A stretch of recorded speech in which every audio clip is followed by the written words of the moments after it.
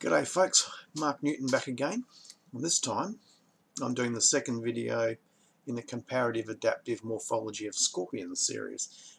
If you haven't seen the first one was on the scorpion's tail. I'll leave a link underneath the video in the video description, so you can go and see if you've got time, have a look at that one as well. So, Comparative Adaptive Morphology.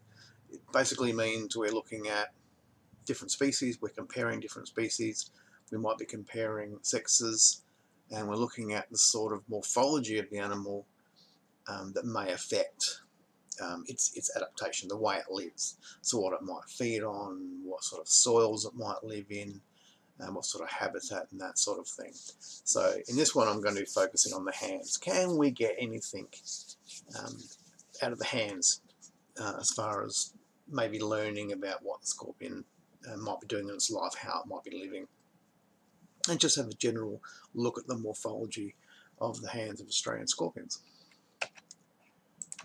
So what can the morphology of a scorpion hand tell us about the scorpion?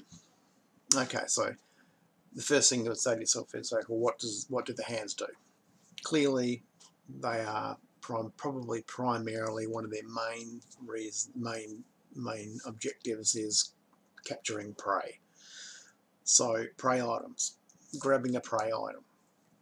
Now, is the prey item easily overpowered or not? So is it easy to grab a hold of, or is it not easy to grab a hold of? So the scorpion is going to be addressing different kinds of prey depending on where it lives and depending on how it lives. And that then will influence the kind of morphology of the hands, as well as other things, of course, but we're just looking at the hands here. So are prey items easily overpowered or not? Way of life. So is the scorpion a wanderer? Does it wander about, or does it sit at home in a burrow, the burrow entrance, and catch its prey? There's a big difference in those two ways of life. Gender. Okay, so do the hands vary with gender? So is there a sexual dimorphism? Do we see a difference between the male and the female as far as the hands are concerned? We'll have a look at that. And no doubt there will be other factors which simply we are not aware of. We can really only look at what's fairly obvious. If you did empirical studies where you did a lot of measurements, you might then be able to come up with other things that vary between different species and different and sexes as well. But we're just looking here at what we can sort of fairly easily see. So let's have a look at the general morphology, the basic morphology. We've got the hand, which is like the main part of the hand here, called the manus or the cheila. Contains some muscles, and then dorsally, on the dorsal aspect of the hand, we have the fixed finger coming out, which is part of or an extension of the manus. And then underneath we have a movable finger or an articulated finger.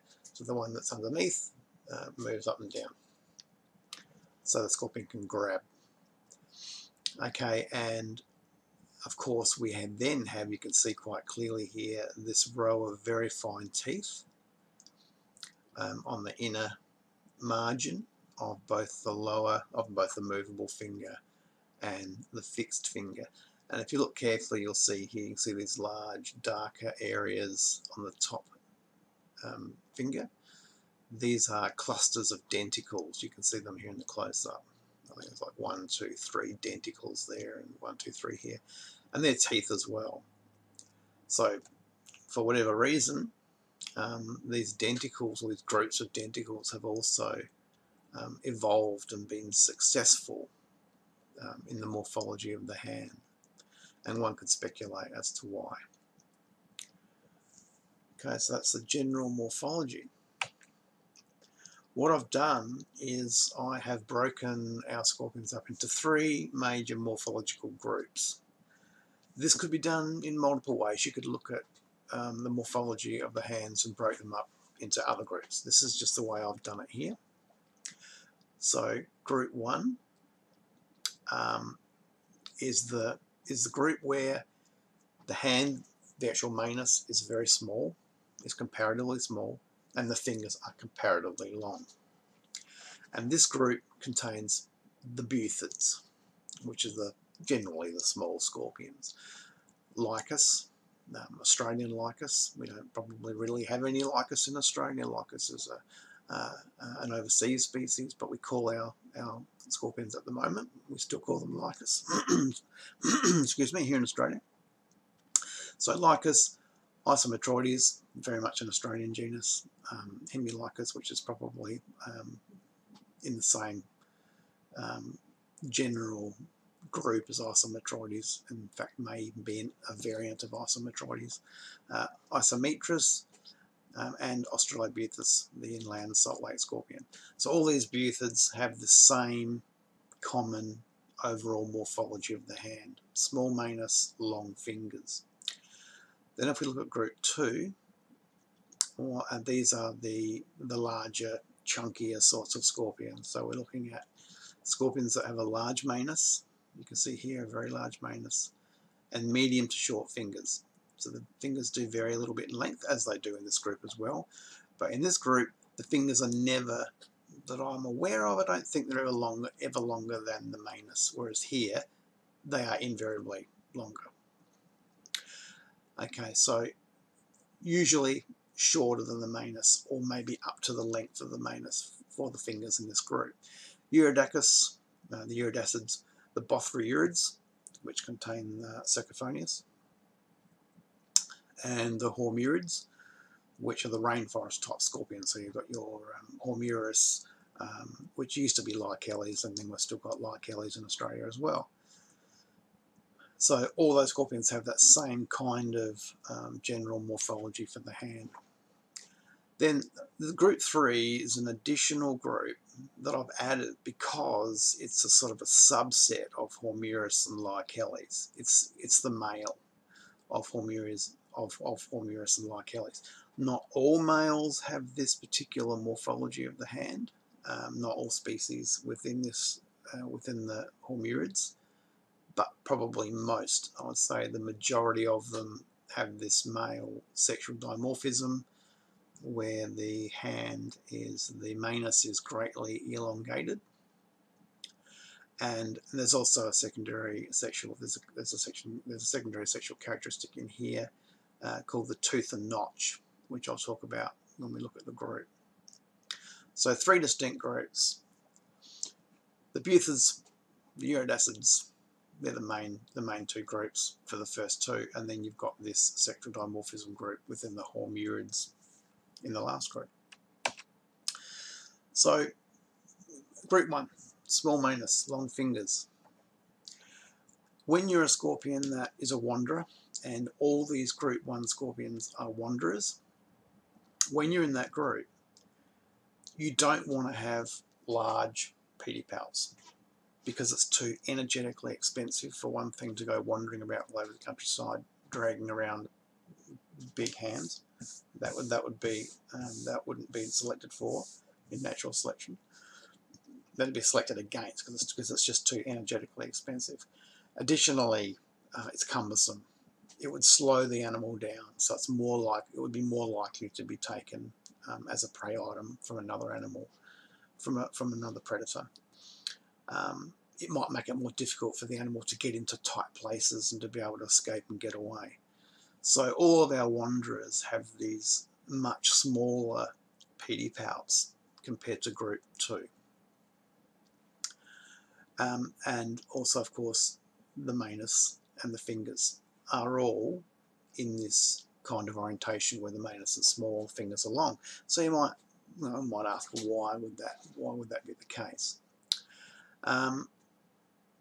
These animals, as I said, they're active. They're active out on the ground. They're active hunters, so they don't sit and wait for prey in one place. They go wandering about. So they're going to come across things like little spiders running around, small insects of all sorts, little small beetles, and this kind of thing. So it could be that the long fingers enable them to snare the legs of something like a spider, or maybe the wings of an antlion, a neuropteran, maybe the wings of a moth. Because if we look at the manus is small. Now that's where the muscles are. So what we're seeing here is an animal that's hasn't got a great deal of power in the hand. It's not a vice-like grip or anything like that. It's low power, and additionally the fingers are long. So if you imagine a set of bolt cutters, big bolt cutters. Okay, so the long handles of the bolt cutters is where the power is applied. You apply force, which would be equivalent to the manus in the scorpion. Then you've got the fulcrum, and then in bolt cutters you've got short jaws on the other side of the fulcrum. So you're applying all this applied force is going into this tiny little area on the opposite side of the fulcrum, which, if we look at it here, the scorpion's the same thing, but in this case we've got long fingers. So we're not really taking full advantage of the amount of power that's available. So it seems as though the more important factor is really the length of the fingers more so than the power in the hand. So it seems to me to be like a snaring thing, that having long fingers may well increase the chance of grabbing prey. And if you look at the fine teeth, you can imagine a small spider's leg being trapped by these teeth. The wings of a neuropteran, of a lacewing or an antlion, being trapped by these very, very small teeth. And these larger teeth could be additionally there, they might be there to catch a different subset of prey, different kind of prey range. So here we have Lycus bucheri, which is an inland butrid, primarily inland, predominantly inland, I should say, species. Very variable. There's probably more than one species in the group. And it's pretty much mostly open, a little bit of leaf litter, but more sort of an open environment dweller. And here you can see it's called a moth. Now, this moth was attracted to my headlamp. I was photographing the scorpion, and the moth was attracted to my headlamp. But bam, the scorpion, as soon as the moth landed near it, the scorpion grabbed it and immediately stung it. And you can see the scales, the moth scales around the aculeus, the stinging barb of the scorpion. So when you're a scorpion and you're out in the open, you're a wanderer, and you catch something like a moth, or some other sort of flying insect, it's going to be flapping, and it's going to be hitting the ground and creating vibrations. Invertebrates are very, very good at detecting vibrations. So the faster the scorpion can knock out its prey item and stop it from moving, the safer it becomes. It then goes into the cryptic mode again, where it's into that stealth mode where nothing much is going to be able to find it. But if the moth's going bang, bang, bang, bang against the soil, centipedes or spiders or anything in the nearby vicinity could pick those vibrations up and head towards the scorpion. This is Truncatus, which is a small species of inland Lycus. Generally, they seem to occupy rocky hillsides in interior South Australia. I found them rocky hillsides, and they tend to get into, from what I can see, disused spider burrows, a little bit like Isometroides. And fingers quite long. The manus robust. It's small, but it looks quite robust. And you can see the fingers are also have teeth that are quite large. This is bucheri. This is a form of bucheri. This is a big one, 60 millimeters from the snout to the end of the telson. I think I measured it. And you can see here this is the female. The manus is quite small. It's quite diminutive. Fingers are quite long. So once again, not a lot of power here, but quite a good snaring ability and a decent stinger to knock out the prey. This is an inland undescribed species of Lycus that lives in amongst leaf litter. What I find with leaf litter Lycus is that they tend to have the smallest manus out of all of the buthids. So very, very short manus and very long fingers. I mean, the finger there is probably 2.5 times, almost 3 times the length of the manus.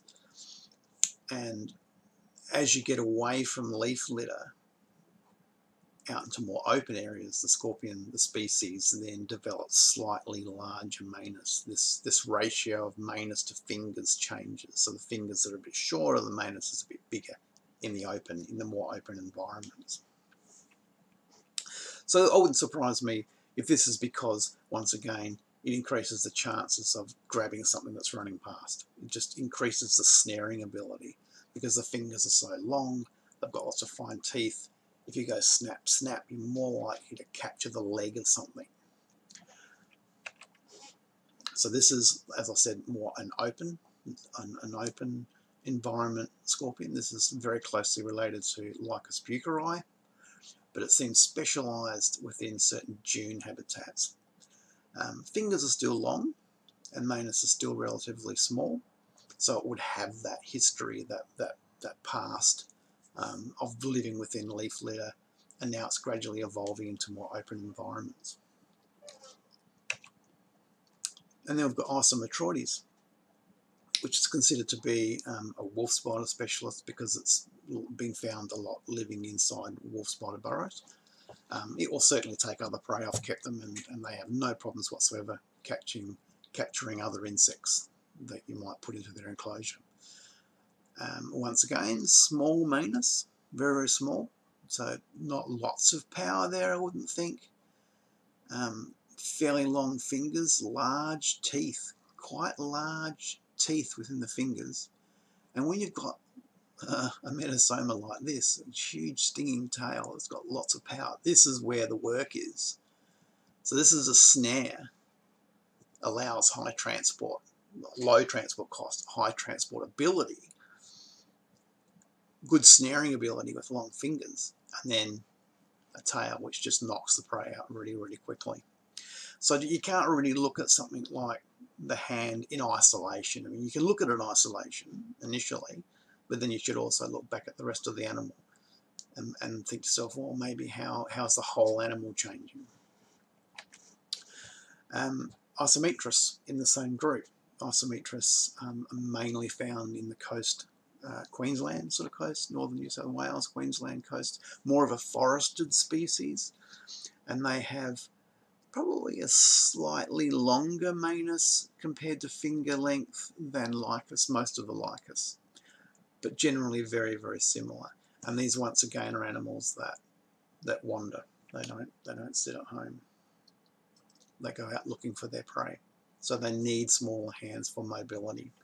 But they are more of a forested animal. So they're climbing up trees and up into logs and into leaf litter, as opposed to operating in an open environment. They don't operate in open environments. They operate in much more vegetated areas. Just back to buceri again. This is now looking at sexual dimorphism. So some of the buthids do show some degree of sexual dimorphism in the hands, and the one that I've found that's most prominent is Lycus buceri from the South Australian mallee, and also I think also even further up north, I've found them inland where there's a fair bit of sexual dimorphism too. So you can see the female manus is quite small, and the male one is quite large. Very, very distinct. The male manus is quite robust. Why? The only thing I can possibly speculate is that this extra power enables the male to more successfully mate with a female. That's the only thing I can think of. They live, as far as I know, in the same manner, the male and the female, so their prey items you would think would be much the same. So to me it's probably got to do with the male being able to control the female in the promenade. but that's speculation, I don't know. Lycus jonesii, if we look at the male and the female, there's really no apparent difference. I can't see any obvious difference between the chela, the fingers, in the male and female of jonesii. They look pretty much the same. If you measured them with a micrometer and you measure enough of them, you might get some kind of differentiation between them, but I'd say there's probably also a lot of overlap. So then we move on to group 2. So group 2 are the animals that have got a much larger manus, which means a lot more power, more muscle, a lot more power going on in here, and small fingers to medium-sized fingers. Now in these guys, Urodacus manicatus, we're at the extreme end of this morphology, and these guys are rock scrape dwellers. And when I say extreme end of the morphology, it's a bit like the bolt cutters. You've got lots of power from the long arms of the bolt cutters. You've got the fulcrum, and then you've got a very, very small bitey end.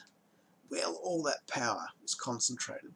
And this is the same thing with manicatus. You've got a lot of power in the manus, and that power has been concentrated in very small fingers. So it's taking advantage of the power.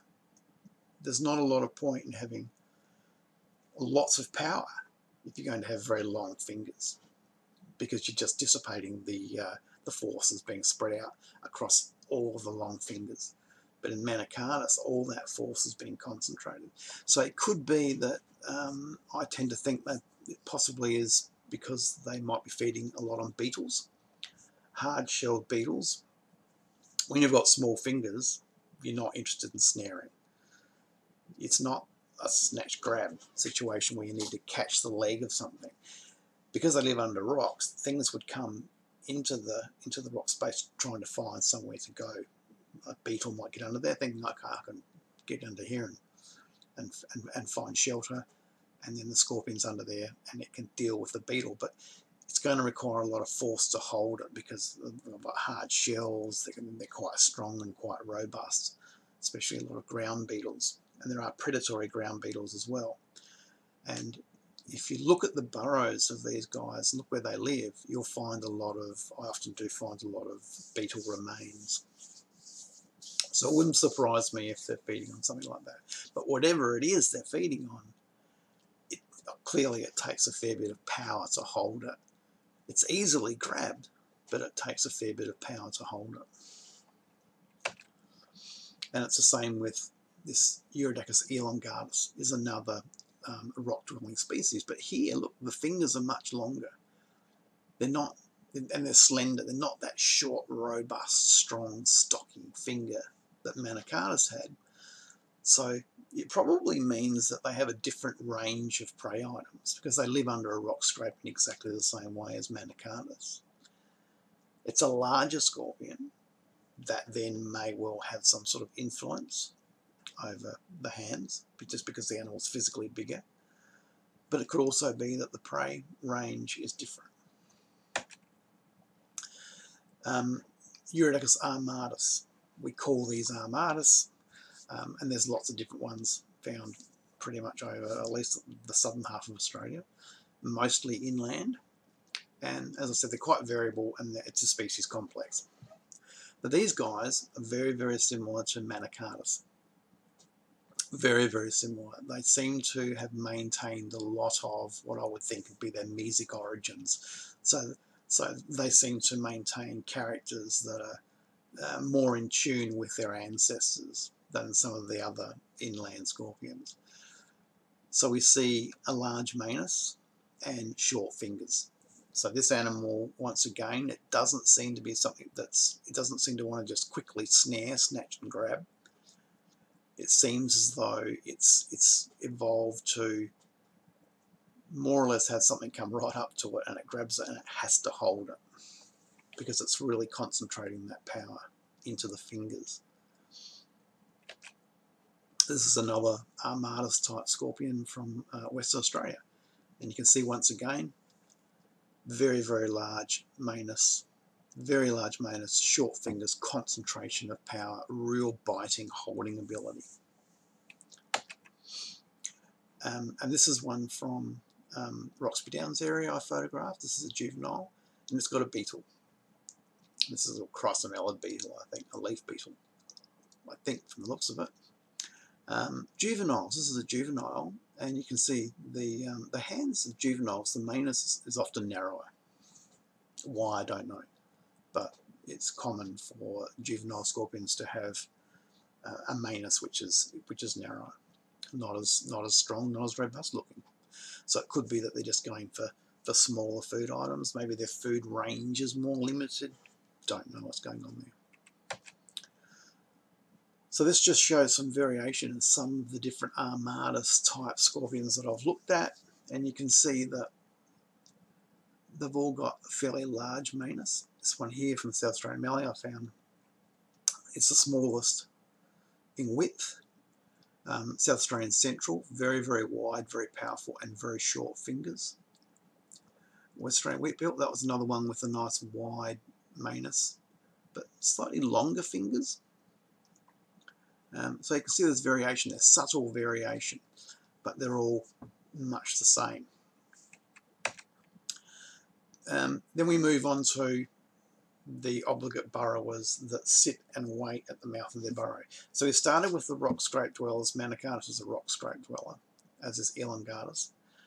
Then we move to armatus, which is an animal which doesn't feed at its burrow entrance. It moves away. It might be half a metre or a metre away from its burrow. It'll come out and sit nearby. Then we move to this one. These guys, Novahilandii and Yashenkoi, these scorpions sit at the mouth of their burrow and they wait for animals to come along within the vicinity of the mouth, and they race out and they grab them. And they have, once again, large cheela, but often longer fingers than Manicatus, than the rock scrape dwellers. And it may well be that the burrow assists them because the burrow has a steep entrance. It could be assisting them in catching their prey, and maybe they don't need the same degree of biting force. That's another one.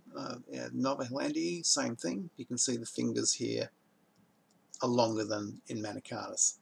Okay, so Manicatus, it would be probably about that long. And I'll get a little drawing tool up. Manicatus would be about their finger length wise, I think, probably about 2/3 the length of this finger.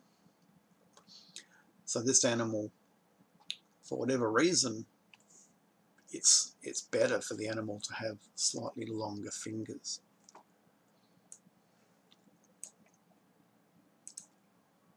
So I just think that if this was Manicatus, the finger would probably come to about here, rather than all the way down to here. So I would think that this is about 50% longer here than it would be in Manicatus. Okay, if I can change the slide.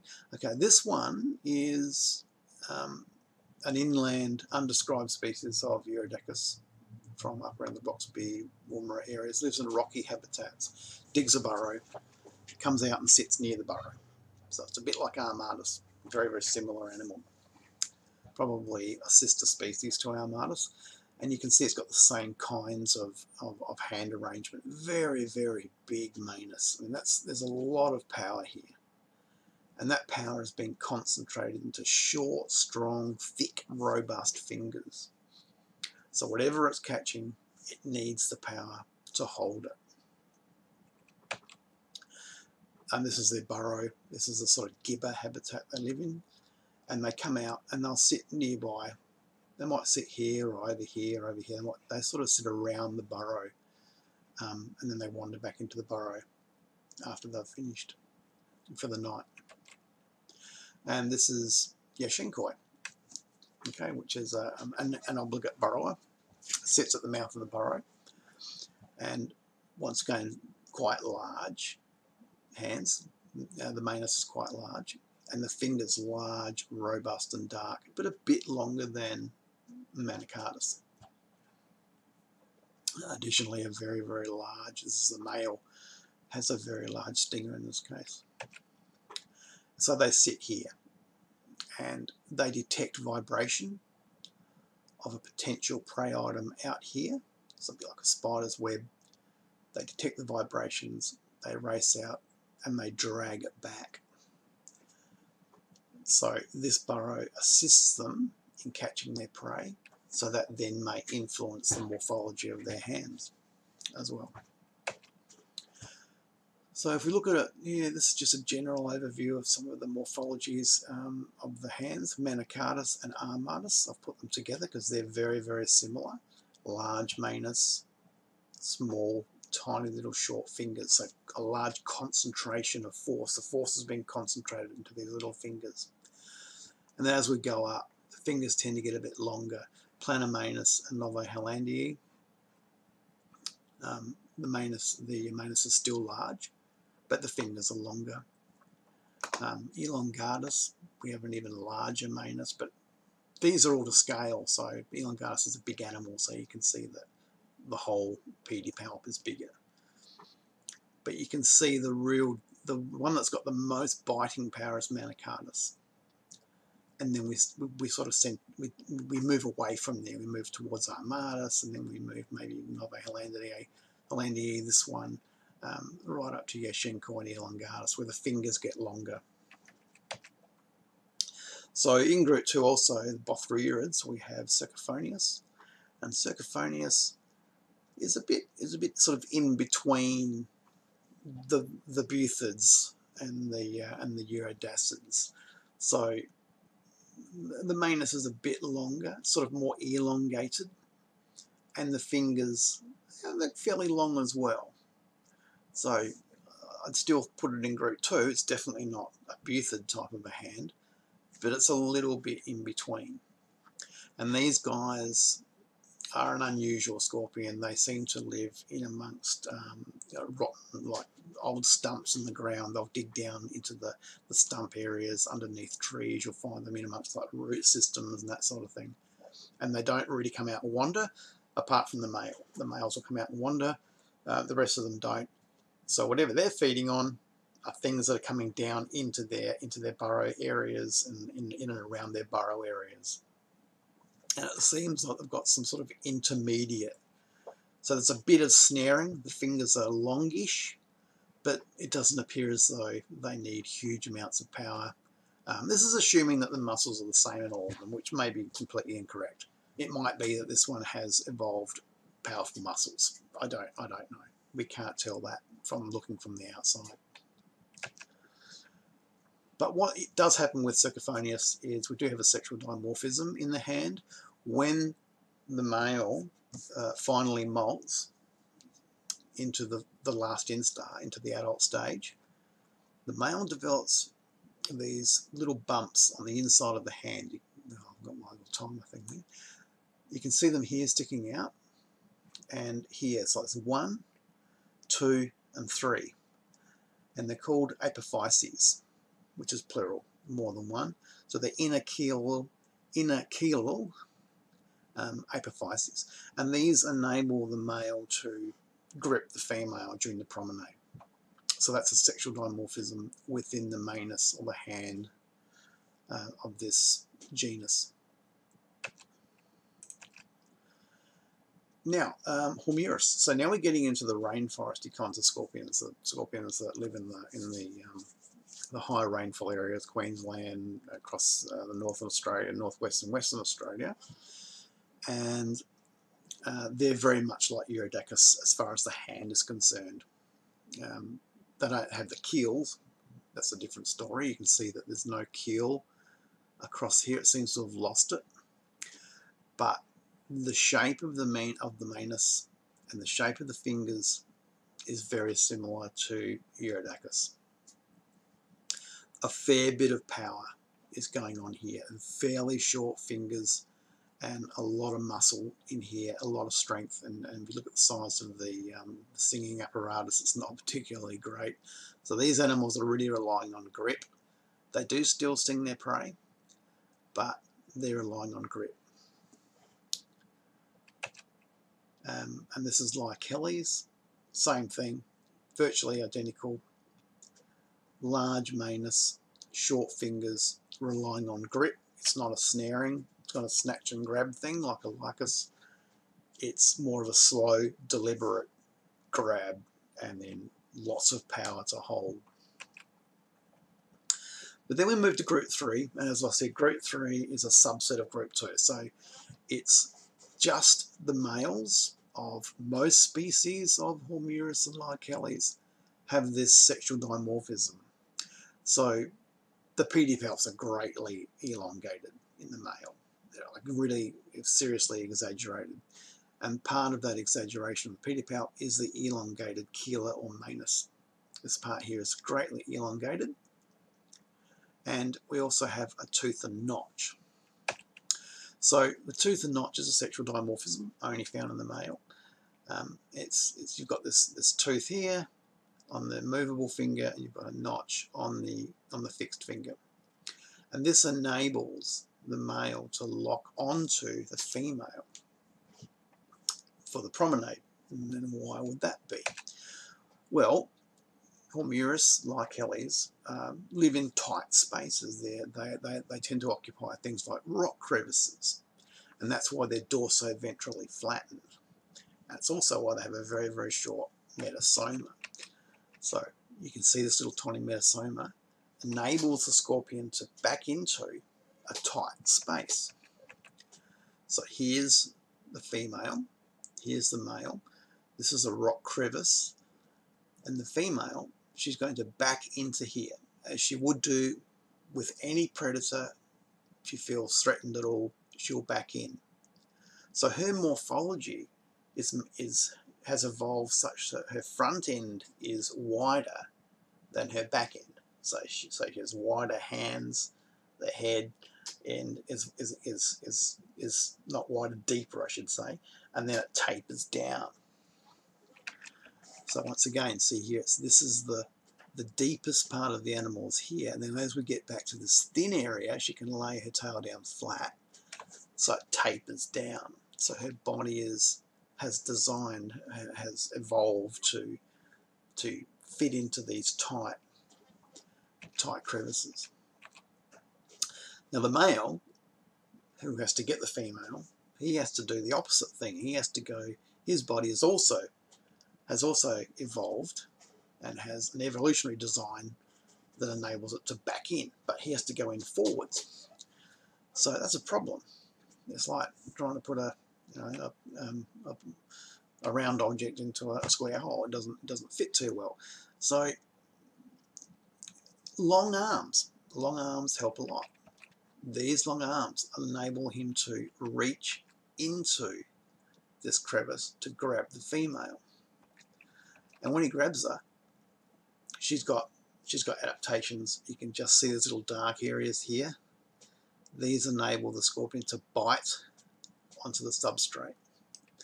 So the scorpion's hard to pull out. So having this tooth and notch enables the male to lock onto the female and pull the female out. So that's what he does. He's got extra length in his arms. He can grab the female and he can then extract the female from the rock space.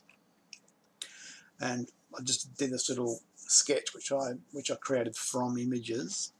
On the left, this is the female, and this is the male. These are drawn to scale, and also I drew them on the same level. So this is the same pivot point in each case here, and you can see the extension, the female compared to the male. Okay, much greater extension in the male. He has a much greater reach. So this is increased in length. The chela and fixed finger is longer than it is, but so are these segments. These segments are also longer than they are in the female. So that's a sexual dimorphism which has occurred in the hand of this particular group of scorpions. Okay, so that's about it. I hope you got something out of it. There's a little bit we can learn from the hands. They're a little bit more complex than meets the eye. There's a lot going on because you can't really see them in isolation. You really then do have to look at the rest of the animal as well and get some idea of what's going on. But if you start looking at things like this, you can then start understanding a bit about what's going on. So if you see a scorpion that you've never seen before, you've never seen it, could be from overseas or anywhere, look at the hands, look at the fingers, look at the size of the manus. Is it small? Is it robust?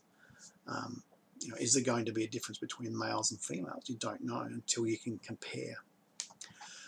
So, if you want to know more about scorpions, grab my book. It's available these days as an ebook on Amazon. Amazon also give a print version. Go back and watch the first video on the tail. I talk about the tail and the morphology of the tail. If you like the video, leave a thumbs up and subscribe. Okay, thanks for watching. Cheers.